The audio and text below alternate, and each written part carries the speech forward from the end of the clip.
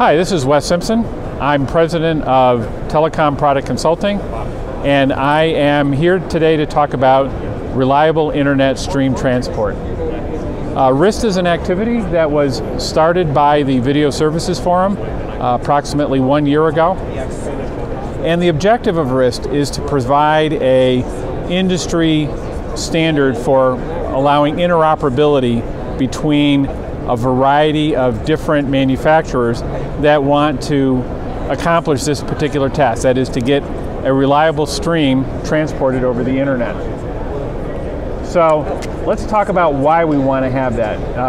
Obviously, internet is first of all very ubiquitous. There's internet connectivity pretty much anywhere on the surface of the earth today, whether it's through cellular modems, whether it's through satellite connections, whether it's through direct connections to a normal internet, Ethernet type of connection. So all these different places provide connectivity.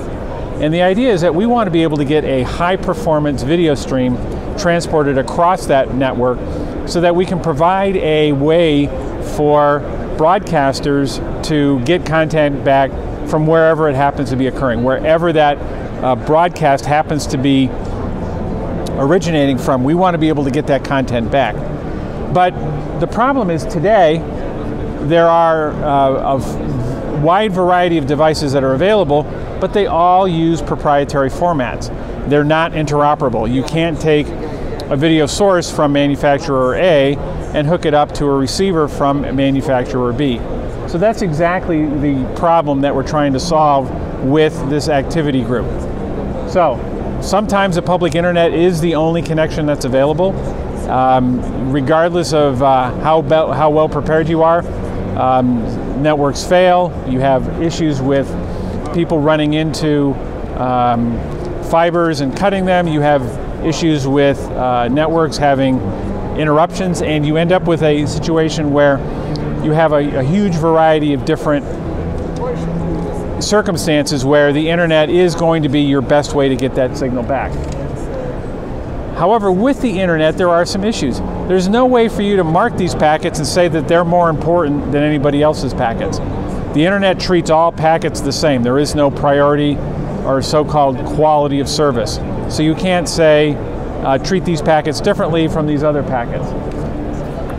And a traditional way of dealing with errors on IP networks, and it's something that the VSF has worked with before in our technical recommendation series and also in the SMPTE ST 2022 series, is something called forward error correction.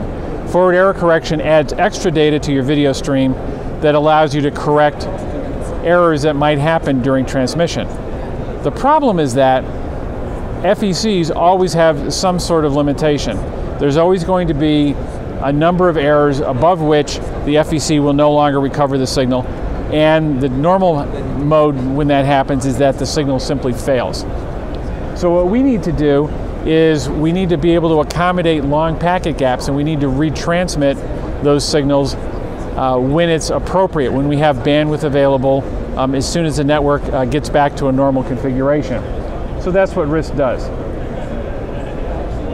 Here's a typical RIST application. So we have a sender located at point A that may have sound and video being fed into it. In the vast majority of cases, we're going to compress that content. We're going to use H.264 or possibly HEVC compression to squeeze the video bandwidth down to something we can effectively transport over the internet. We'll do the same with the audio. And then we might send it over a wireless link. We might send it over a wired internet connection.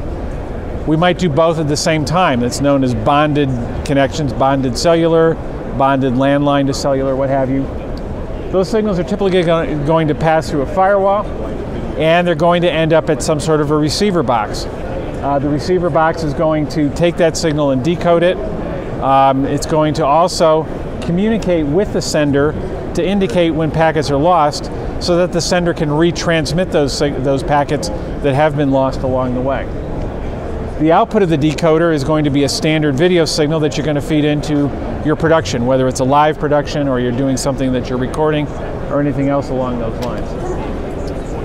So why are we doing this? Well, video signals are, especially compressed video signals, are very sensitive to lost packets. If you drop packets at random, it can interrupt the ongoing video stream severely or maybe marginally, depending on exactly where you happen to hit it. So these numbers are calculated based on some packet loss ratios that you might experience on real networks. 10 to the minus 3, dropping one packet in 1,000, that's a pretty low quality network. But if I'm running a signal at 4 megabits per second, that means I'm going to lose a packet every 2.6 seconds. Obviously, that's not something that you're going to want to have in your live production, because you're going to have a situation where people are going to experience possibly video freeze frames, possibly a loss of audio. All kinds of things can happen when you lose one packet. 10 to the minus 4th might be more typical behavior for the public internet. That means we're going to have a glitch every 26 seconds, again running at 4 megabits per second.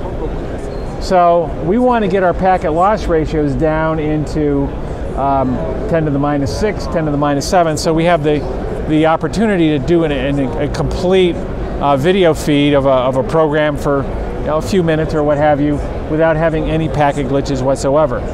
So we're going to use RIST technology to improve the reliability of the video delivery as it's implemented over the public internet, which may not have really good performance at the particular time you're trying to use it. So the project objective is we're focusing on contribution quality IP video.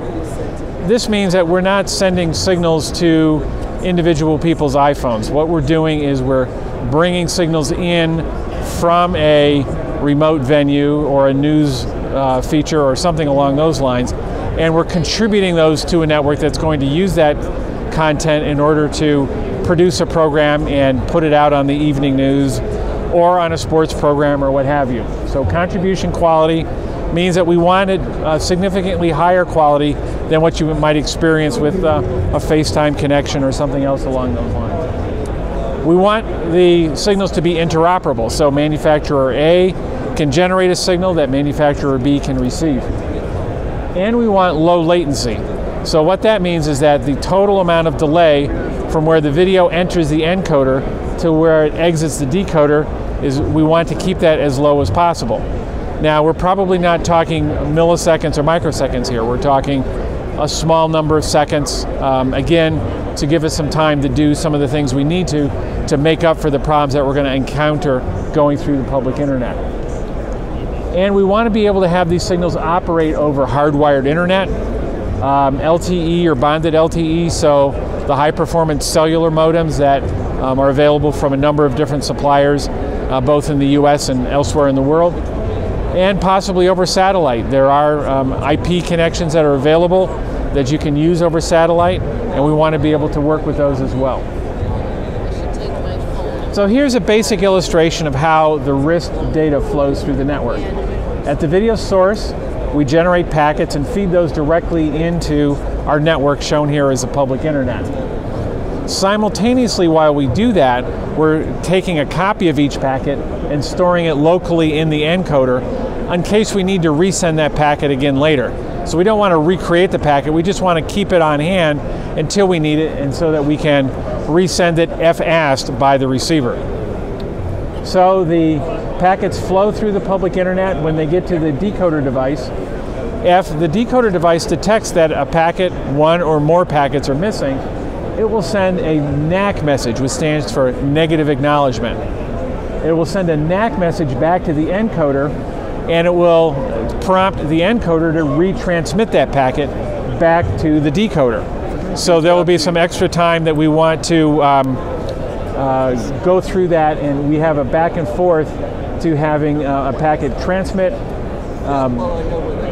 from the original source to the decoder. If it's requested again, it will be retransmitted, and then the decoder's job is to receive those retransmitted packets and put them back in the same order. Again, it's very critical to have the MPEG data stream be processed so that each one of the packets is sent in the correct order to the decode function, so you get a good picture when you're done. If that doesn't work the first time, the motto is try again. So you might have several NAC messages for the same packet, and it might take 2 or 3 attempts for that packet to make it through the internet and to the decoder.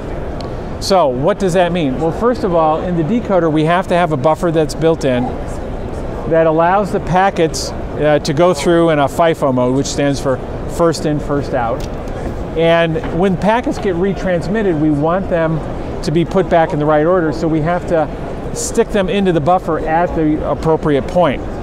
So our buffer ends up having to be large enough to accommodate the number of round trips. And the time it takes to do a round trip, of course, depends on the network delay between the encoder and the decoder. So, using some simple numbers, if it takes 10 milliseconds for a packet to get from the encoder to the decoder, each round trip to request a packet and have it resent is going to take 20 milliseconds. And if we want to try 3 times, that's going to take 3 times 20 milliseconds or 60 milliseconds at a minimum in order to push that signal through. So we're going to need a buffer in the decoder that in that circumstance is going to be at least 60 milliseconds long to allow us to do 3 tries to retrieve the packets. Now, if you can't retrieve it after a certain number of tries, you're going to give up, and whatever happens to the video happens to the video. However, the fact that that 60 milliseconds is there, that's adding delay to the signal, and when you have long network delays, when you have large amounts of buffering here, it can make it difficult to retrieve the signal when you have 5 or 10 seconds of total delay in the end. But it is technically possible, and the RIST technology allows you to control that and manage it appropriately. So right now in the RIST group, we're working on a multi-phased specification. We're calling them crawl, walk, jog, and run. So the idea behind each one of these is that we're going to crawl first before we walk, we're going to walk before we jog, and then finally, after we've achieved our jogging, we're going to put out a spec that's running. So you can see that the user requirements get more complex. So we need to handle short bursts in the crawl case. We need to have longer bursts in the walk phase. We might have variable network bandwidth when we're dealing in jog. And with run, we might have redundant transmission paths. We might aggregate bandwidth from multiple different sources. Similarly, on the sender, crawl, very fixed rate encoding, and the user is going to control the settings. The systems are not going to configure themselves. They're not going to communicate. So we're going to have an operator there that's going to dial in the right set of parameters to get the encoder and the decoder to work together. With walk, we're going to negotiate the stream. With jog, we're going to be able to negotiate the bit rates. We'll be able to send to multiple different points. And then, of course, at run, we'll have multiple streams, multiple IGMP multicasting, and then scalable encoding, which means some receivers might get a higher quality signal than some other receivers. Receiver fixtures, fixed buffer size, user control settings, again on the crawl, adjustable buffer on the walk. Have the ability to have an adaptive buffer with bandwidth estimation on jog, and then hitless protection switching in the scalable decoder. One of the things that's not shown on this slide is the very important topic of security. We need to be able to provide a secure way to transport that video so that only the intended receiver is going to actually get that signal and not a malicious party that is trying to steal that signal. So we're also in the group actively talking about different types of encryption, different types of virtual private network setups in order to secure those streams and make everything work together in a secure manner. This is a set of logos from the various companies that are actively participating in the RIST process today. As you can see, we've got over a dozen different companies comprising companies that make technology as well as companies that use that technology to achieve their business objectives. We have weekly meetings. In order to participate in the RIST product, in the RIST process, you need to be a member of the Video Services Forum. And once you're a member, We will add you to the reflector. We will include you in the archive so you can see how the standard has been developing over time, and you can participate in the decisions that we're making today to decide exactly how we're going to implement the various technologies that are available in order to deliver a final specification that will be released to the industry by the Video Services Forum. So for more information, you can contact Rick Ackermans, who's our chair. You can contact myself. I'm the co-chair, and we have a QR code that you can scan with your phone, or you can visit this URL where there's a copy of a poster that goes into a lot of details on the technology as it exists today. The URL, if you can't read it, is vsf.tv/RIST, stands for RIST, .sh/TML. So again, this is Wes Simpson. I'm president of Telecom Product Consulting, and I'm here on behalf of the Video Services Forum, and we just concluded a discussion about RIST technology and the work that is going into that. Thank you.